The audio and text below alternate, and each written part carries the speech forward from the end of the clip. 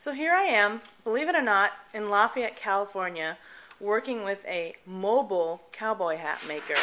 And right now, he's putting the brim sweatband into my hat, getting a custom cowboy hat. So how many years have you been doing this? About 12. About 12 years? 12 years for Western hats. For Western hats? Prior to that. Have you ever fit any celebrity hats or any names that we'd know? Oh, not major names.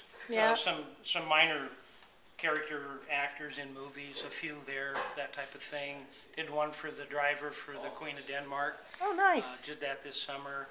But just working folks mainly is where I build the hats at.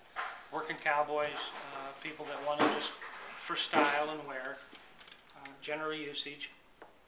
And here are some of the things that he uses to make his hats.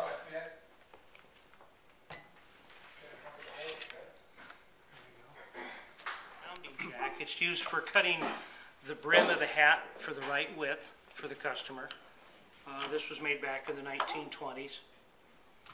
When I build the hats, I block them, shape them, size them, fit them, and they walk away in 45-50 minutes building a hat.